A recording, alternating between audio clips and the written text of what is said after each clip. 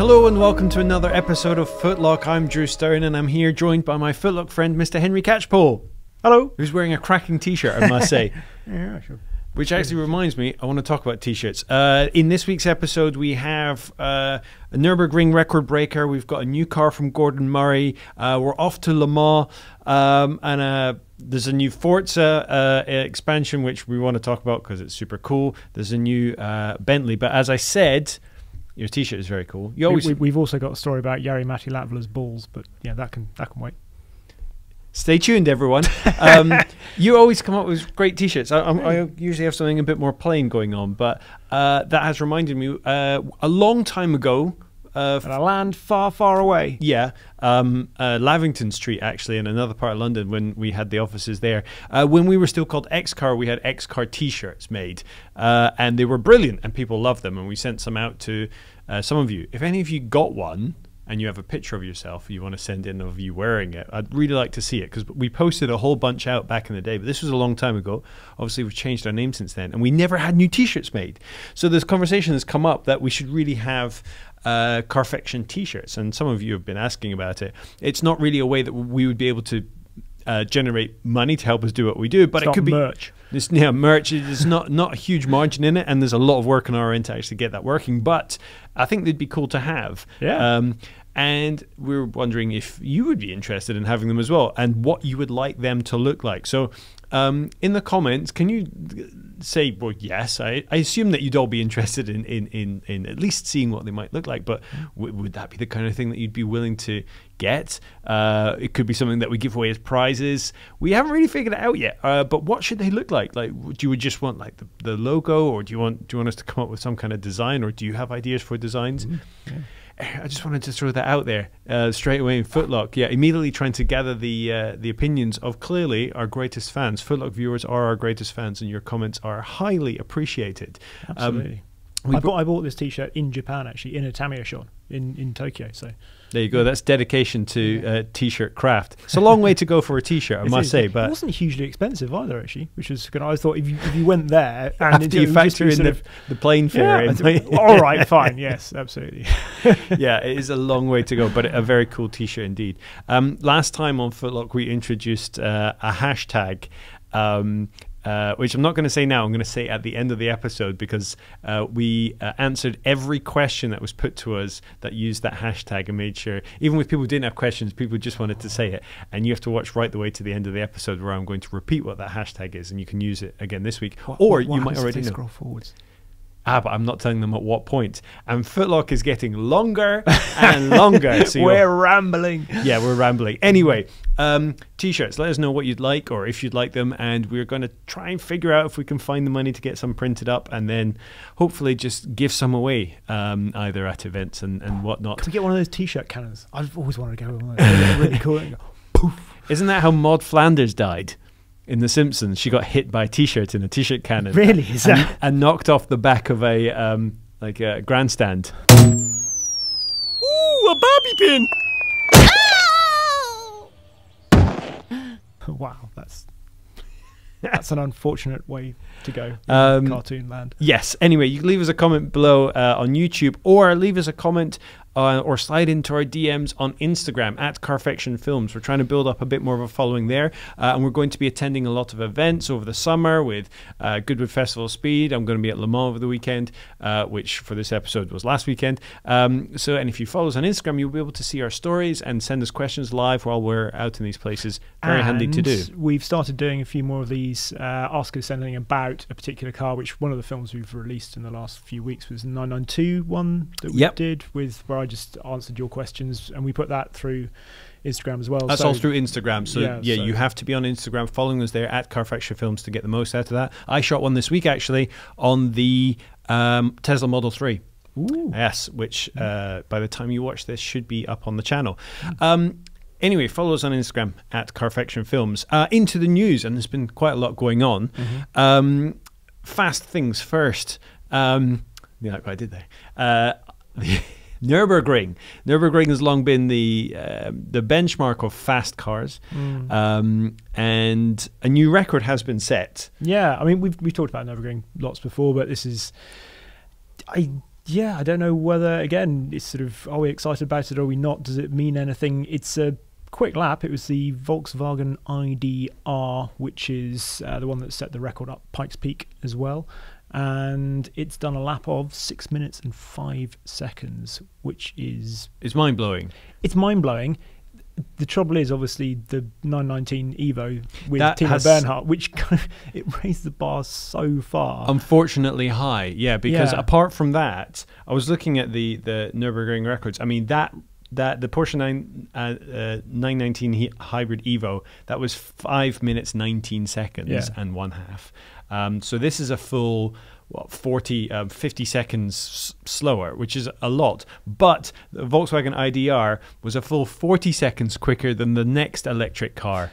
Yes, which was the Neo EP9. Yes, which I think I can't remember who's driving. Was Johnny Dumbrek? It was Peter Dumbrek. Peter Dumbrek. Sorry, yes. Getting my Dumbreks. I'm not doing that from memory. I literally have You've got it there. Fair enough. Right, yeah. Which was...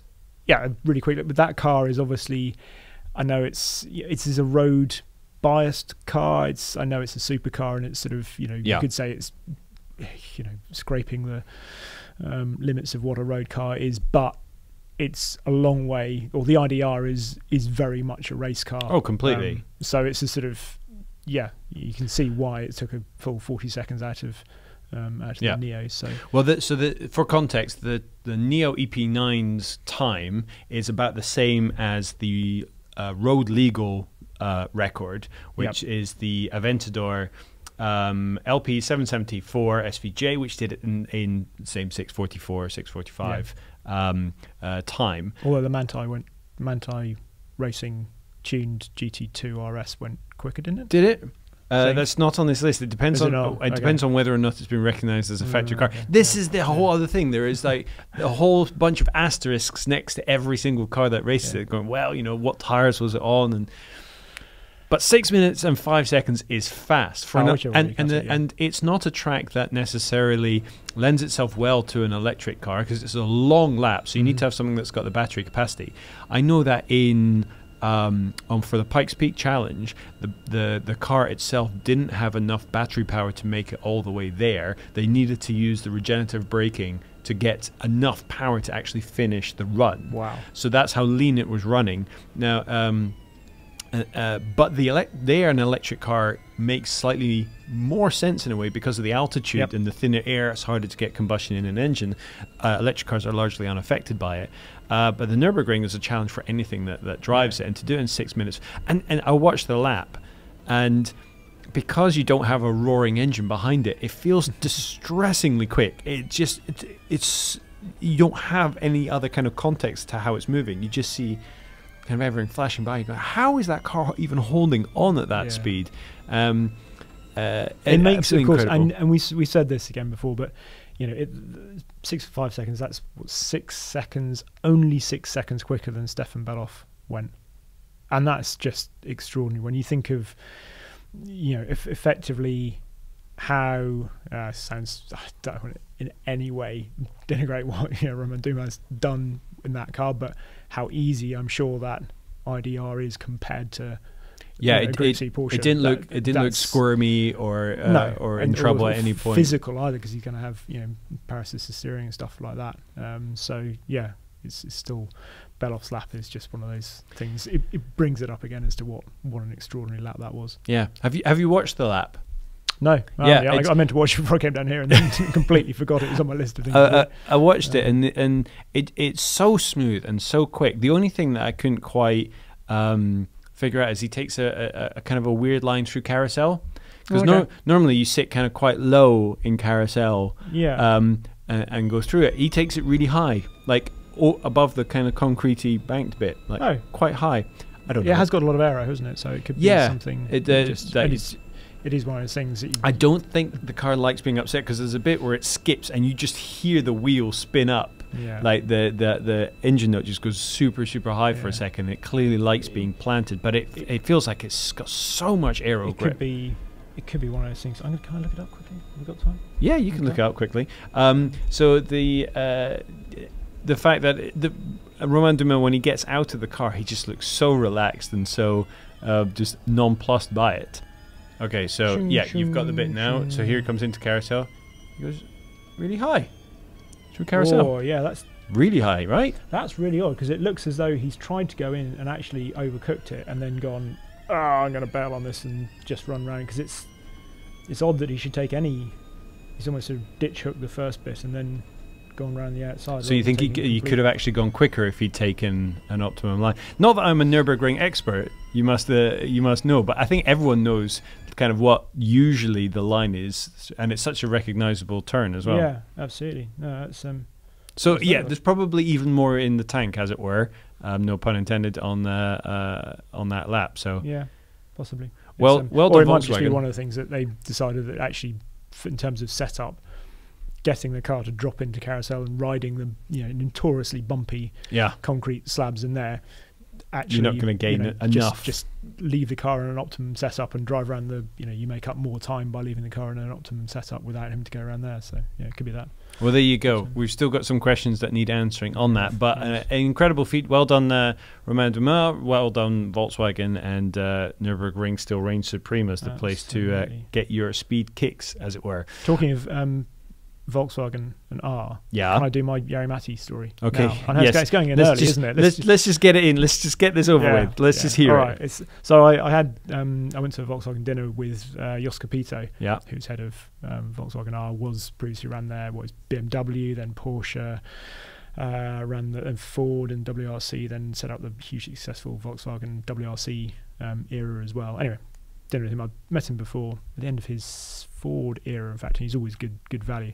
And I was asking him about various things, asking him, in fact, why Andreas Mikkelsen couldn't seem to get it together sort of in that Hyundai and stuff, because he's obviously worked with them at VW. Anyway, I said to him, it's all about confidence. Started talking about Jari-Matti at Latvala, because he actually said he was, pound for pound, the most talented driver he'd ever worked with in terms of his just sheer feel for the car. But he's a driver that always drives off confidence. You see him at the end of the stages and he just can't get it together, and you always hear it. Anyway, he said, do you remember, I think it was Wales Rally GB, rally doesn't really matter. Jari comes over radio at the end of the stage, says, he's talking to his engineer, it's just, I have no confidence in the car, in that sort of typical Jari-Matti way. And engineers are sort of saying single click here, there, sort of just trying to sort things out. And Jos just lost it. He was just like, give me the phone, and said, Jari, you there? And he said, Mika until his code right, are you there? Mika's sort of like, yes, I'm here. Mika, can you hear me? Yes. Is Jari there? Yes. Grab Jari's balls. And Mika sort of just pause, and Mika, sorry, boss? Is Jari there? Yes. Grab his balls. Really, boss? Yeah, can you reach them? Yes. Well, grab them. And there's this pause then, sort of in the whole of the sort of, obviously in the service part, they're all just sitting there going, what's the boss doing? And he comes and gives it Mika? Yes, boss? Have you grabbed Jari's balls? Yes. Jari, did you feel anything? Yes. Right. Well, now we know Jari has balls. Use them. And puts the phone down. Next two stages, Jari goes quickest. So that's good. I thought that was a great story from Jos. So that is all sorts of other things. Perhaps I'll drop in Jos stories over the next few FtLoCs. Yes. Well, there you go. I'd also like to add, if you're in any kind of position of responsibility at your work, don't recommend that your co-workers grab each other by the balls. I'm pretty sure that violates several HR violations. Yeah, I'm quite glad you never said to Charlie to do that to me. So no, don't ever. No. Well, there you go. It makes for good anecdote fodder at FtLoC, but not necessarily great business practice. Anyway, moving on from the extremely fast. How do you move on from that? I don't know. Segue to the slightly more sedate Bentley have unveiled the new Flying Spur. Yes. And where previously the Flying Spur very much felt like an adapted Continental GT, it's now on an all-new platform. Is that right? So it's got no... No, it's the interior still looks a lot like inherits a lot from the design of the new Continental GT, but it has an all-new platform. It has some similar features, the 48-volt anti-roll system that the Bentayga has, and it's still got the 8-speed DSG. Yes, which I thought was sort of slightly odd in a way, because yes, whilst I get that the Bentley's still a sporting car to some extent, it's not the Rolls Royce sort of levels of sort of waftiness perhaps, but putting that dual clutch box in there, we know it was one of the things I noticed in the Continental GT. It's great, particularly in Continental GT, because it does add just that little bit more extra bit of sportiness in there. But you would have thought in the Flying Spur they would have potentially opted for, or it'll be interesting to see how they adapt the dual clutch to give it that smoothness, which we know people can. So it's something McLaren talked about with their GT that they've unveiled, and talked about actually adapting the way the clutches engage and stuff like that to give it more of an auto box feel to it, to promote smoothness, I suppose. So it'll be interesting to see what they do with that. I think there's still very much a lean on the fact that it can be aggressive. But it does 0 to 60 in 3.7 seconds. Yeah. So this is... It's not slow. No. 3.7 seconds for that. I mean, I was writing an article. It weighs the same as a Bentayga. Yeah, it is nuts how I was writing an article the other day, and looking back at tests we did sort of fine probably 15 years ago now, but sort of figuring stuff, and to get anything to dip under 4 seconds was seriously impressive. Anything beginning with a 3, and now we've got this stuff doing heavy stuff. It's insane. 626 horsepower, 664 pounds-feet of torque from the 6-litre W12 engine, and it looks better than ever. Talking of looks, have you seen they've redesigned the Flying Bee badge at the front with a little LED light? Do we like it? Do we not? Do you like it? I quite like the overall design. I'm not sure about the part of me goes, "Ooh, that's really cool. It's got a flashing light in it." But I like the idea of it innovating a little bit, because all these mascots have got quite a bit of heritage. I'm trying, and they have always obviously evolved over time. There we go. Yeah. It's bold. I don't think it's the be all and end all. No pun intended.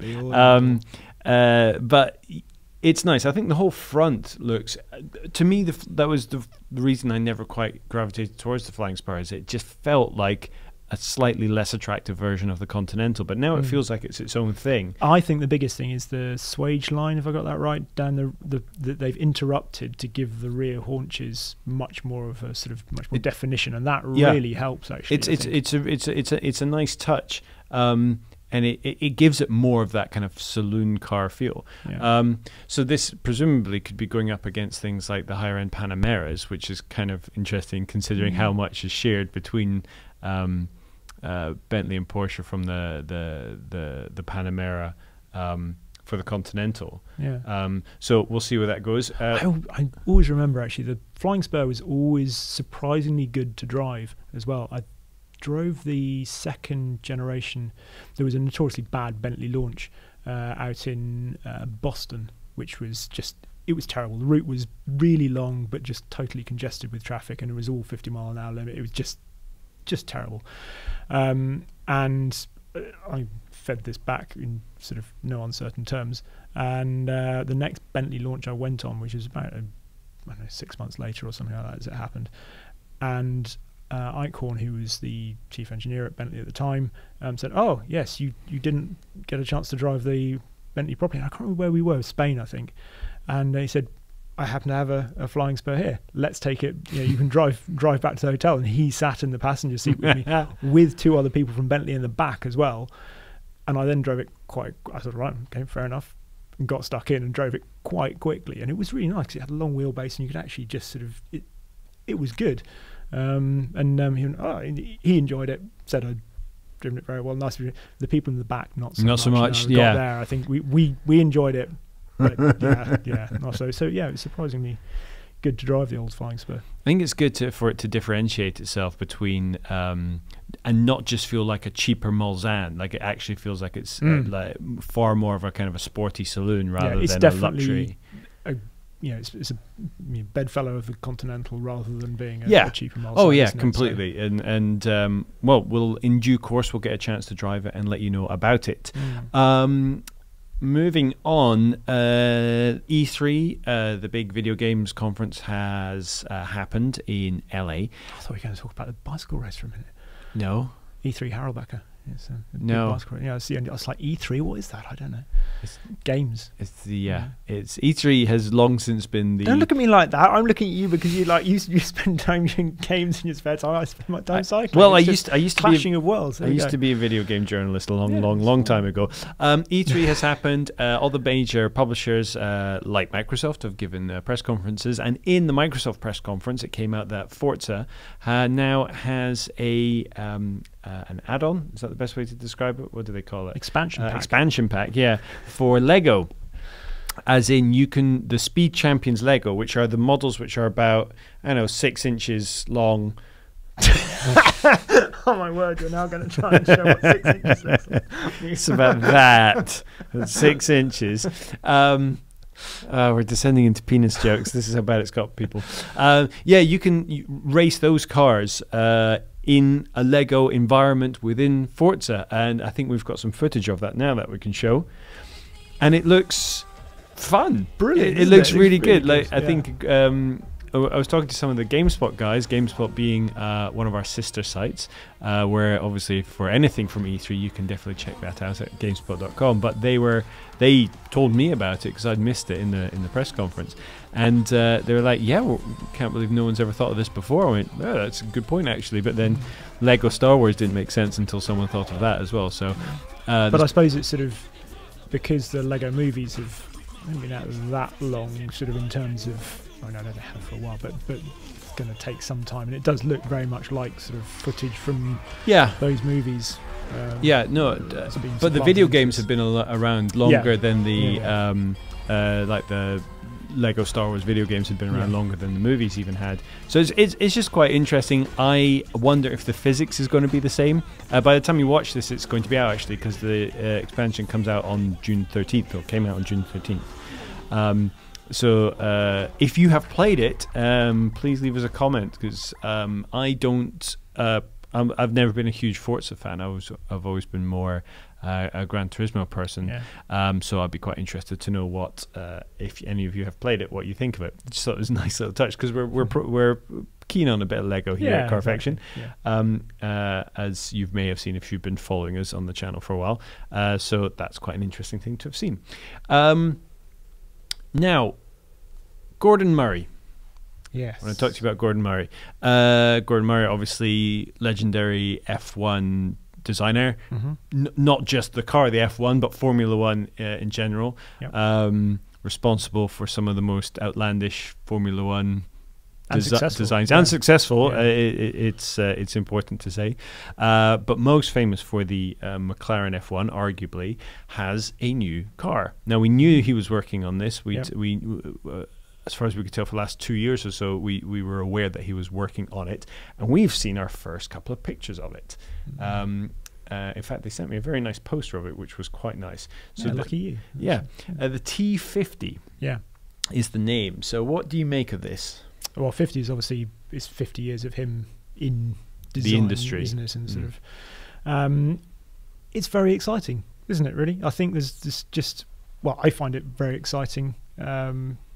It's some cars you have to question whether you're instinctively excited by it or not, which a lot of the more recent supercars, sort of perhaps things like the Senna, which I've ended up really liking, but you wonder, does it need to be there? Does it sort of, and this just, you look at the things that it's doing, and it is taking a different approach to things, which is really refreshing, particularly in not going for, it's got a lot of power, what is it, 641 brake horsepower, but it's the way it produces that power, so a naturally aspirated engine, and then the weight, 980 kilos, that's the big one, isn't it? Yes, sub 1 ton car delivering that kind of power. I mean, that immediately almost, we was talking about what the Bugatti Chiron had about a 500 brake horsepower per ton ratio, and that always felt like a good ballpark number for a very powerful car, and you start to see things like Caterhams like getting towards that, or BAC monos, and now you're getting it with this kind of horsepower in a sub 1,000 kilo car. So that is kind of mind-boggling. It feels like Gordon Murray kind of took over where Colin Chapman left off in terms of like promoting lightweight and making it all about that. Even in the things that he says, it does all. And he's admitted that obviously Colin was his inspiration for so many things. And I think he actually turned down going to work for Colin Chapman, weirdly, sort of in his earlier career, because he felt there'd be too much of a clash and almost didn't want to work with his hero like that. He wanted to forge his own path with things. But yeah, it's just some of the other things about it. So torque, well, it's only got 341 pounds-foot of torque from this 3.9 litre naturally aspirated V12, which obviously you might look at and go, well, 300, that's not very much. But of course, lightweight, you don't need torque. Huge amounts of torque, and with the way you can, these engines, you can make it drivable with not a huge amount, and it's still plenty of torque, isn't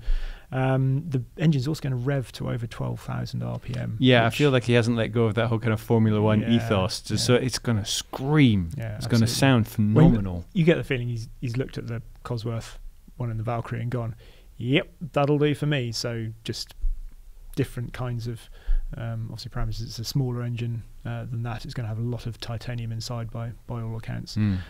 So yeah, it's going to be pretty cool. H-pattern manual gearbox. That to me is no one is really at that level even considering doing manual gearboxes anymore. People are dropping by the wayside one by one, and we still find them in enthusiast level cars. Yeah, but an H-pattern gearbox, I mean, that's almost terrifying, the idea that this thing could be going that quick. It's brilliant. Revving to 12,000 RPM and then shifting by hand. Getting that wrong. How exciting is that? Yeah, getting that wrong will be catastrophic. Absolutely, but getting it right, because a shift in an F1 is extraordinary, because it's a very tight ratio, or tight. The spines on the box are very, very tight in terms of the gate. Sorry, that's what I'm trying to say. The throw across the gate is very narrow, and so when you get a shift right, particularly when you go from second to third, for the first few shifts it feels like, oh, have I gone back to first there? So you don't sort of you feel your way into it before you. But so if you want to do it third to fourth, much easier, pull straight back. But when you nail a shift in that full on up change, it's so much more exciting than just pulling a paddle, because and you get that feeling of sustained rush in a way. It's just amazing. So to have a manual box, I think it's brilliant. And he's apparently been talking to customers or potential customers about this car. He's only going to sell 100 of them, produce them all in 1 year.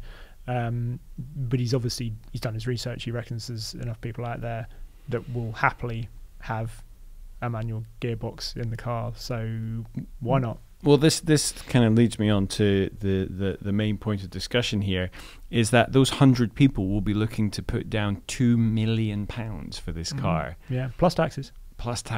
So that, in no uncertain terms, is a lot of money for a car, especially for one that 100 are being built of. So we see, obviously, limited edition Bugattis that are one-offs going for ridiculous amounts of money, but this is a car there's going to be 100 of, so it's limited but a fair few. £2 million plus taxes on an unproven platform. It's not an adaptation. It's not pardon me, it's not Ferrari with a dedicated factory and a guarantee that this is going to work, and a guarantee that the resale value is going to exist. Gordon Murray is your guarantee. Basically. Gordon Murray, you are putting faith in him. But as this is the first time since the light car company that he's produced a car that's just him in his company. He's he also worked with Mercedes, didn't he? But this is fell apart slightly. And with TVR as well. He's doing work with them. We'll see where that goes. Yeah. Does that mean the end for that? Does it? I don't know. But it's a punt to putting a deposit down for a £2 million car. And here's the question: once you get to the upper echelons of £2 million for a car, does it matter if it's 2 or 3 or 5 or 10? Like, you're now appealing to people with so much money. Does the amount of zeros mean less and less? It does it not mean anything? I suppose we don't know, because we don't know. Sadly, motoring journalism doesn't pay that much. Shocking that, but no, it doesn't. Unless you're Clarkson, obviously. But to these people, as he said, he's talked to potential customers, and these are people presumably who already own cars that are worth that much, and probably more than one. At which point, it's not it's not like you or me who would potentially have to, we saved and saved and saved and saved and had all our even if we were, it would be a massive you get the feeling that these are cars that will go into collections where people can afford them, and then I don't know, perhaps it just doesn't even register particularly and it feels like since I remember when the F1 came out, and that was £630,000 or something there or thereabouts. It was 600 grand, I'm sure, and that seems a phenomenal amount of money. It was way beyond anything else out there. It seemed ludicrous, and yet now these days, actually 2 million. It wasn't a number that I really balked at in some respects, because we've seen it before now. It's not. I threw it out as a question in the office, like, oh my god, what do you think this is going to cost? And George went, 2 million quid. I was like, yeah. And I was taken aback, because that is no longer an unreasonable guess for a car. And though I don't think he's going to have too much difficulty in finding 100 people to spend it. But where is that line now? Where is the point at which? Because if you're talking sub £100,000, people are making a very careful decision a lot of the time, because that might be their one of only 1 or 2 cars that they have, and so people are being very considerate. There's the competition has to be factored in. Then when you get to, say, the level of a Phantom, so several £100,000, the options that you can buy on there can easily exceed the value of the car. So it feels like there's lots and lots of cars you can pick from at that level. So there's so much. There's not just 1 or 2 cars that cost multiple millions of pounds. There's a good handful of them. The McLaren F1 stood pretty much head and shoulders above anything else in terms of price. But now, if you've got 2 million quid in your pocket and you want to buy one car that's brand new, you actually have options. How insane is that we live in a world where you can shop around with your £2 million for one car? The Veyron, obviously, I think, was the car that... So the McLaren F1 almost didn't change the market, because it didn't it was really, I think, a struggle to sell all those cars and convince people. Veyron the same, by all accounts. They really struggled to sell those at whatever it was, £1 million for each one of those, and that still felt like a huge amount of money when that was launched. I think that was the sticker price, but I think they ended up charging. They actually made a loss on that at £1 million ago, but no one paid that because everyone customized them and had extra stuff done to it. So they cost. They didn't blink at £5 or £6 million for those going for once customization had been done to them. Yeah, but it was. Do you know what I mean? But that was the car that felt like I think you're right. After that, what came after that? And it's and then it gained more momentum with the triumvirate of LaFerrari 918 P1. Once they hit the spot of then all car prices doing that anyway, and since then it seems to have become accepted that people will pay. Yeah, and this isn't even the last car that costs this much that we're going to be talking about over the summer. So stay tuned to Carfection. We have some more insights on cars we can't talk about at the moment, that we have some insight on that are coming that cost that again. So if you are that one Carfection viewer who does have 2 million just burning a hole in your pocket, don't spend it straight away. Lots of Carfection viewers like that, I'm sure. Sometimes I wonder if we bundled up all of our Carfection viewers together, whether we could afford something like this. We just have like a crowdfund ourselves a car, and then we can all go and have a track day. It would make it like 2 laps before someone would bin it, and we'd get really angry. A few other things about the car, which I think, obviously 3 seats, like the like the F1. Dihedral doors, like the F1. He's very much pitching this as a successor to the F1, which is interesting. We were having this discussion earlier about how much ownership can Gordon Murray claim to have over the original F1, and obviously McLaren's got the Speedtail, which they're pitching as the successor to the F1. Also 3 seats and kind of that GT, and there's lots of things that went on into making that car. Gordon Murray's design, Ron Dennis signing the checks, BMW providing the engine. Yeah, Peter Stevens doing, a lot of, and all the guys involved in the car. So yeah. But in the kind of the PR bump that we've been getting about the Gordon Murray car, it's like, yes, this is the success, not even like spiritual success, like this is the car that naturally follows on from the F1 30 years later, which is just it's ambitious. But yeah, 3 seats, dihedral doors, and it's got the little scoop on the top. So because that interestingly, I read somewhere that that's a Ram Air Effect will actually take it up to about 700 brake horsepower at speed. So that's kind of in the same way that you get with GT3 RS when it has the scoops on the side, Ram Air Effect, and actually take it well above the 530 brake horsepower that's advertised. So yeah, thankfully we have got ABS on this, unlike the I think that's a legal requirement unlike more than the original else. Unlike the original F1, it's going carbon ceramic brakes fairly obviously as well, so that'll hopefully rectify one of the weak points of an F1. It will actually stop. Exactly. Yeah, traction control, but no stability control on the car. So it's going to be leery. You're going to have to know what you're doing, certainly. So well, it'll be interesting to see what it does with the steering as well, whether it goes down the power assistance route or not. So yeah, I mean, with the lightweight, it doesn't necessarily have to. No, and it's not a prerequisite. This is the thing, though. We know that these cars, if 100 get made and 100 get bought, a handful are going to be driven often. Maybe 1 or 2 are going to be driven a lot. A lot of these are going to be, as is the unfortunate nature of the industry, is that a lot of these, it's like buying property in London. Like some people are doing it, buying a house to live in. Some people are buying it as an investment, and this car might unfortunately fall into that. But if you're charging 2 million, you can't stop. You do what you want with it, and you can't. As a seller, you're not going to be too picky about who's willing to cough up 2 million for it. So no, I wouldn't have thought anyway. So the only thing we can hope for is that of those 100, they let us drive one of them. That would be nice. That would be lovely. Yeah, that would be nice. So we can actually share with you what it is like to drive, and I think the rest of the world would be very grateful for the opportunity just to get the insight, because these people, 100 get sold, we might not even know the vast majority of people who have bought one because they just go into private collections. Yeah, absolutely. The other thing we haven't mentioned yet is the aero.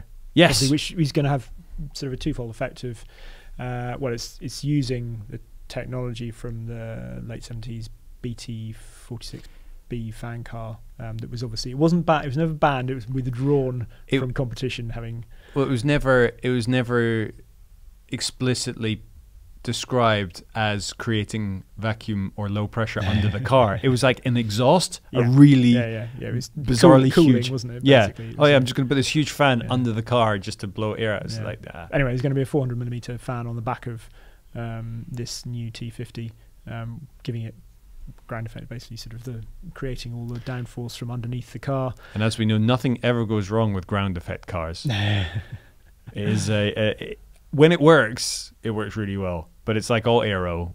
As soon as it doesn't work, you're going way too quick for that to. It's certainly going to be interesting to see how he's already, I think, signed a deal with somebody that's got a moving road wind tunnel. So a moving road wind tunnel.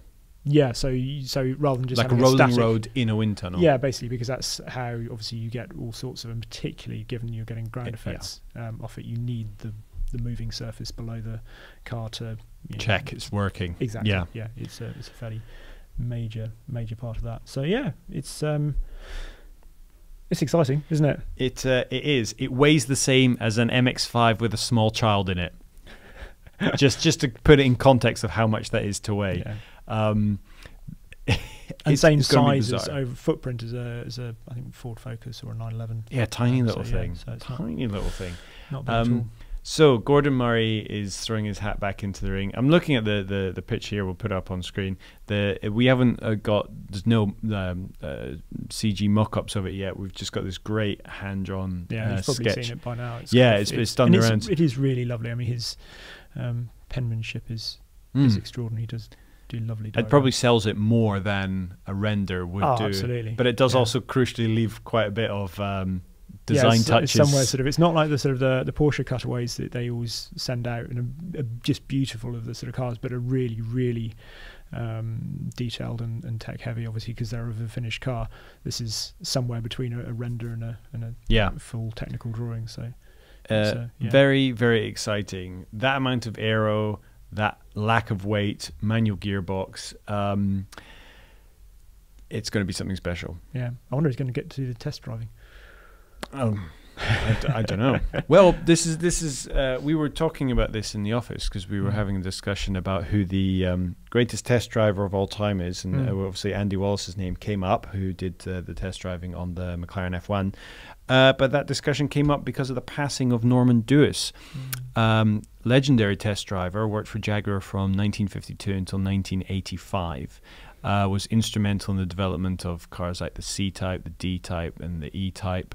XJ13, of course. XJ13, and raced at Le Mans, raced at the Mille Miglia. He raced in the 1955 Le Mans. Well, this was interesting because he didn't actually race very much, did he? Because he was too valuable to Jaguar as a test and he was driver. He was not due to race at all, but another driver had pulled out. Yeah. It was the same for Earnhardt, wasn't it? I think. Yeah, the 1955 Le Mans is for those of you who are aware or motorsport fans will undoubtedly know was the most catastrophic race incident of any kind when a car tumbled into the audience and killed many people, wiped out entire 86 people, I think it was. Wiped out families worth of people in a time where no one knew. There was no real radio coverage or mass communication system to the rest of the audience. And there was 250,000 people watching the race,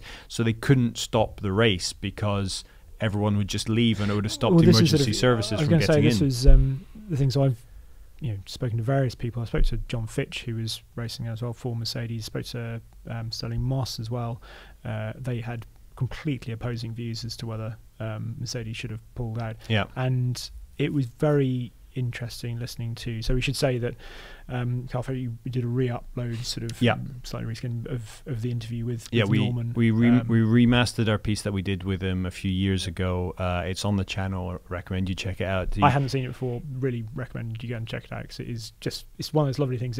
It's quite long. It's about 40 minutes long, isn't it? And it's worth just get a cup of tea and hot cross bun or something like that. Sit down. It is a great piece. He goes into a lot of detail because he raced with Jaguar, who did end up winning that race. Yeah, and it's I remember reading Duncan Hamilton's who's racing for Jaguar as well. His sort of view of it, and just different people's views at the time of that incident and stuff. And it's very interesting listening to Norman's take on it all. I think because it can appear harsh, and I'd always sort of wondered about Jaguar's decision to keep going, but it does all make sense. And it's, I mean, now it's thrown in a conspiracy theory about Mercedes as well, which I thought was quite sort of. Well, Norman kind of hints at that a little bit in the piece, but the nowadays, if anything like that happened, the race would get red flagged, like immediately stopped. There would be no way that would continue, but they had to continue the race, and Mercedes pulled out, but Jaguar continued on racing, and they were criticized for a very long time for also not having pulled out. So Jaguar with Norman Dewis ended up winning that one. But that's only one of the stories that Norman goes into in the piece. He's got some great stories about setting speed records at Jabica in Belgium in modified C-types, where they you by the way can pronounce that correctly. I obviously look at it and go Jabeki. And well, the thing is, Belgian can be weird because I speak Dutch, which is grammatically identical to Flemish. So for some Belgian words, I can say it properly. But for the southern part of Belgium where they speak French, I'm lost. My French isn't good. But Jabica would be how I pronounce it. It was probably wrong anyway. But yeah, the modified C-type with a glider bubble. Perspex bubble on top just to create better aero, and he talks about the speeds he's doing in these cars, like 170 miles an hour in a car with not just no driver aids, it had no seat. They took the seat out so they could get the bubbling. So he sat on the floor of the car with the steering wheel up here. Sure, that's what I do with the catering bit. Yes, well, yeah, I think not at 170 not miles 170 miles an hour. For all sorts of reasons. Yeah, the man was an absolute legend. Yeah. Not only in what he achieved, but he was also a terrifically nice man and deserved every one of the 98 years he was given. So yeah, I do absolutely recommend that you go and check out that film. It has, it's a wonderful story, and it's even if you'd never heard of him before, he's definitely someone you should have heard of. And we were very sad to hear about his passing. But speaking about Le Mans, by the time you watch this, Le Mans will have been. But for us, Le Mans is in the future. So I'm going there with George. So I think about now we can cut in some of the footage of me and George at Le Mans. Thank you, Studio Drew. Now, going to Le Mans isn't just about attending the race. The journey getting there can be just as part of the experience. And we're being hosted by Bentley on the way down. So Bentley brought us here to Brooklands, arguably the home of all motorsport, really, with the world's first purpose-built track, just hints of it just over there, and they've supplied a bunch of Bentleys for us to drive down in. We've got a Mulsanne Speed, we've got the brand new Bentayga Speed, we've got a GT3R, there's the last of the Azures and the last of the Continental Rs over there that we're getting to drive. But our first leg of the journey is going to be in a brand spanking new Continental GTC, the convertible, and the weather's holding out, so our first leg will hopefully be dry. Let's hit the road.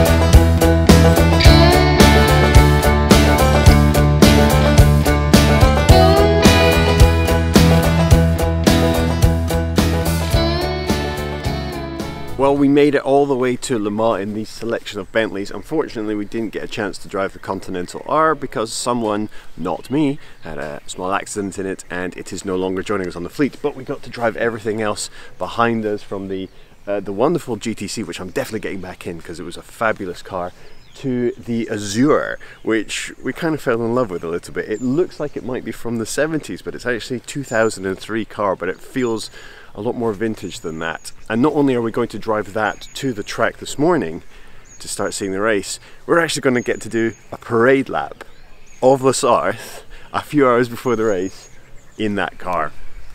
It's going to be kind of special.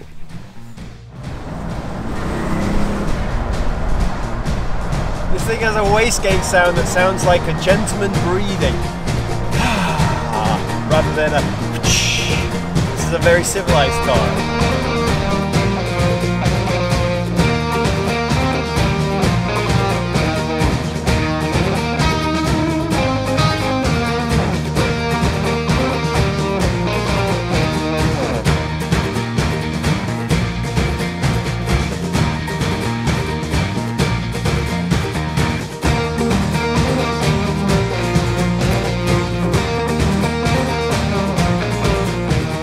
One of the extra little bits of privilege we've been given at the 2019 24 Hours of Le Mans is a pit walk access. So we're going to walk up and down and just take in some of the tantalizing glimpses of what the actual race is going to be like. Now, if you remember, back in 2016 we did a documentary with Aston Martin, and we actually filmed right here in the pits during the race itself. We're not doing that this year, but it is a nice reminder of what that was like being here. There's a real buzz about the place, and still an hour to go before the race. So if you come in first, second or third at Le Mans in your class, you get to go up there, and if you work at Carfection, you get to stand under it.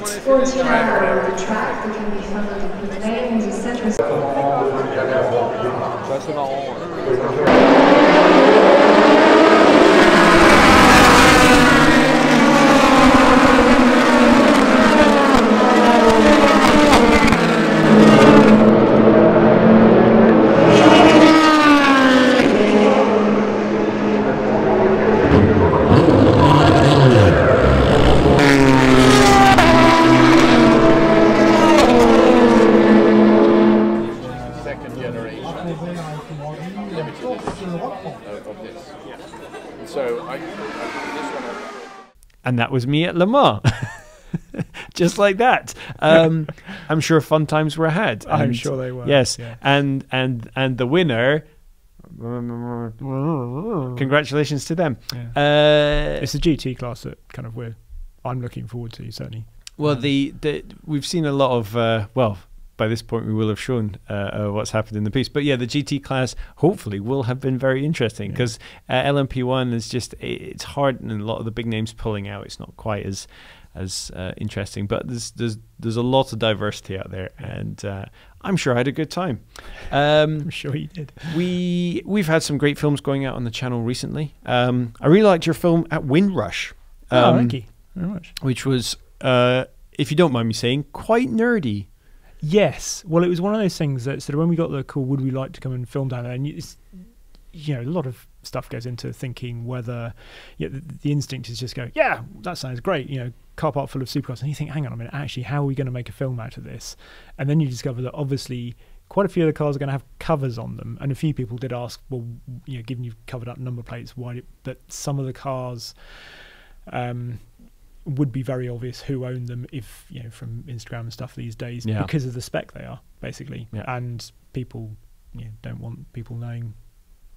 So that's why anyway we left the covers on a lot of the cars, but some of them were uncovered, and we were trying to think, how are we going to make this engaging? And then as soon as I started talking to Tim, and he started saying some of the things that how they look after these cars, and I was like, yes, that's the sort of stuff I find it, generally speaking, if I'm standing there listening to somebody thinking, I find this fascinating, hopefully everyone else will as well. And that's the kind of reaction's been very good to it. Yeah, it's been really nice. If you haven't seen it, they managed to go into a lot of detail about how you keep a very expensive car not just stored well, but ready to go. Yeah, and that's the other thing, because somebody commented under my Instagram, in fact, post I put up with some photos at Henry Catchpole. There you go. Got the plug in there. Got the plug in. Yeah, wow. Saying, oh, surely these are all just sort of, it's a shame to see, all these garage queens down there. And that's not the point of it. Yes, I'm sure some of them do stay down there for a long time, and it's not sort of, don't see the light of day as much as you would wish. But the point of Windrush is that all the cars are down there, and it's the fact that these effectively time poor, very rich people can ring up at the drop of a hat and say, I'd like to take my 288 GTO out for a drive. Whereas if they were storing it themselves, even if they'd sort of done a lot of the things that Windrush would do, they would probably think, it's going to take time to do it.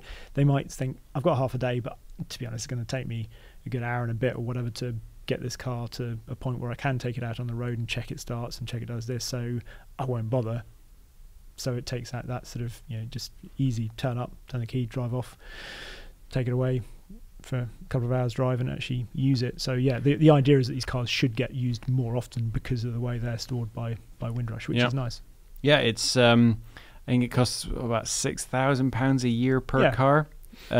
Which actually, if you're spent several £100,000 on your car collection, seems like a worthwhile investment to keep it running. Yeah, that's more money than I can afford. Thinking, yeah, exactly. I was thinking, blimey, that's but then you put it into context and like all these things. Yeah, if you paid £2 million for a car or something like that, and there was a Chiron down there, then £6,000 a year is not a lot to. You can use it when you want, and keep it in. Pretty good. Keep it in London as well. Yeah, but they go into a lot of detail. Another recommendation is to check that one out. I'm going to throw in what the hashtag is here because people won't know to scroll to this bit. Wow. The hashtag is #BestFriends. If you use #BestFriends in the comments on YouTube, we will definitely respond to your question. There you go. We've done a lot of BMWs. Don't give it away; they'll know when to scroll to. So why am I trying to trick you? But anyway, the real fans already knew that from last time. Yeah. We've done quite a bit of BMW stuff actually, especially in the convertible range, because you've done Z4 M40i and the M850i convertibles. Yes. So you spent a lot of time with the top down in BMWs. I have, yes. It's just the way it's worked out. We did actually film the Z4 quite a while ago as well. So, don't I know it? Yeah, I know. I've been waiting for Charlie to finish that edit. It's not my fault. I know. And that film was actually really as much about the road as it was about the car. So even if you've looked at the film and seen the thumbnail and thought, oh, BMW Z4, not really interesting, please, I do recommend going and check it out just because the road is extraordinary and it's one of the best roads I've ever been to, and I've been to a lot of good roads over the years. It was so quiet down there, southern Spain. Alto de Velifique, and it was good. And then M850i not in Spain. No, it was not. It was in the Cotswolds, and it was strange because the M850i convertible, I liked it. It was fundamentally very good. It didn't drive like a 2-ton car. It was perfectly structurally rigid enough and sounded good with the V8.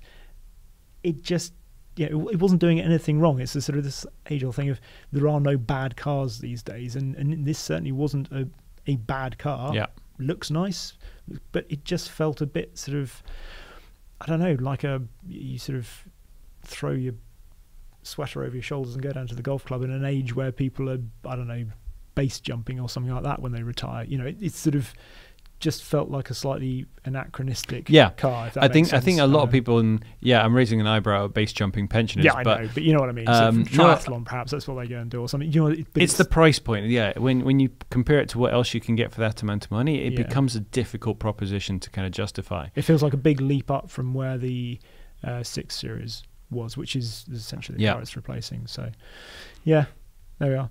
It's if it appeals and that's what you want, then absolutely no, you won't find me saying you've made a bad decision because it's not a bad car. But there are other things I'd have for the money. So for 120 grand, that car that's was a lot of money. Yeah, when I actually you look at the spec of that particular car, it's 107 list, and 120 as we tested it. So Well, have a look at the video on the YouTube channel. In the description below, as you've probably already noticed by now, there are chapter markers, so you can jump and links to the videos that we mentioned. So check that out. And we know that we will be driving the full M8 later this year as well. So this is kind of a nice warming up. But we are running very long on this episode, so I think it's about time to draw a line under FtLoC for this week. Can I just say I drove my Escort at the weekend? People are very eager to hear about your Escort, so that we've absolutely got time for that. Oh, it's just I finally taxed it, and it's got an MOT on it, and I went to a village fete and appeared there as sort of an attraction, just sort of kind of. So I cleaned it with my friend Paul. He very kindly came and helped me out, helped me jumpstart it, and then put a bit of juice into the battery and stuff, and then we actually spent some time because it was a bit dusty and still had a bit of oil in the engine bay sort of from stuff. Basically, it hadn't been cleaned since I last went rallying in it. So and actually once we'd finished with it, it looked really good. I was chuffed with concourse ready. I wouldn't go that far, but it kind of it looked all right, and it was so nice just to have it out. So I've got to go and give it a drive around the lanes. I've bought a new battery for it, very smart sort of competition type thing. And so I treated it with that. So we need to wire that in at the weekend and crimp things and put it on. It'll be fine. Yeah, Paul knows what he's doing. Fair enough. A lot of you have been asking for more coverage of the Escort. So I think that means that we should definitely give that a go. That would be good. The E53 is actually what I used to jump it as well, which is my obviously long term at the moment, which there has been a video of. We did an unboxing. We did an unboxing very quick video one before I went on holiday. Yeah, and we posed a question in that for you to give us questions for Henry to answer on the next long-termer update. So please get those in. Yeah, you could use the hashtag that we revealed earlier. For anyone that skipped forward and thinks it's nearly at the end. Yes. Or you can ask us directly on Instagram at Carfection Films, on Twitter at Carfection, or Henry directly on either of those at Henry Catchpole, or me at Drew Stearne. We have most certainly run out of time. So I will say goodbye. We will see you next time at FtLoC. Thank you so much for joining us and staying all the way to the end. I know quite a few of you actually do, and I say it every week, but I definitely mean it. You guys who have watched the entire episode are our most dedicated fans, and if there's anything we can do to make your experience better, you just let us know using that hashtag that we mentioned earlier. Anyway, for now, from me, from us, it's goodbye, and we'll see you next time. Thank you very much for watching.